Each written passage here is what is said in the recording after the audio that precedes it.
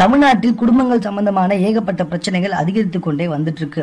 இது எல்லாத்துக்கும் அடிப்படை காரணங்கள் நிறைய இருந்தாலும் அதுல சீரியல் வந்துட்டு ஒரு முக்கியமான காரணமாக இருந்து வந்துட்டு இருக்கு அப்படின்றத நம்ம யாராலும் தவிர்க்கவே முடியாத ஒரு குற்றச்சாட்டுங்க. அது மட்டும் இல்ல, வேற்றுமொழி சீரியல்களில் தான் ஆபாசமான காட்சிகளும் முத்த காட்சிகளும் அதிகமாக இருக்கும். தற்போது சினிமாவுக்கு நிகராக தமிழ் சீரியல்களிலும் ஆபாசமான காட்சிகளும் முத்த காட்சிகளும் இடம்பெற்று வந்து கொண்டிருக்கிறது என்பது மிகவும் வருத்தத்துக்குரிய செயலாகும். தொலைக்காட்சி நிறுவனங்கள் தன்னுடைய டிஆர்பியை உயர்த்திக் கொள்வதற்காக சீரியல்களில் தற்போது ஆபாசமான காட்சிகளை அதிகமாக சேர்த்துள்ளதாக பல செய்திகள் வெளிவந்துட்டு இருக்கு. அது மட்டும் இல்ல, தற்போது சீரியல் நடிக்கும் கதாநாயகிகள் சினிமாவில் நடிக்கும் கதாநாயகிகளை போலவே ஆபாசமாக ஆடை அணிந்து வந்து கொண்டிருக்கிறார் என்பதும் மிகவே வருத்தத்துக்குரிய விஷயங்க.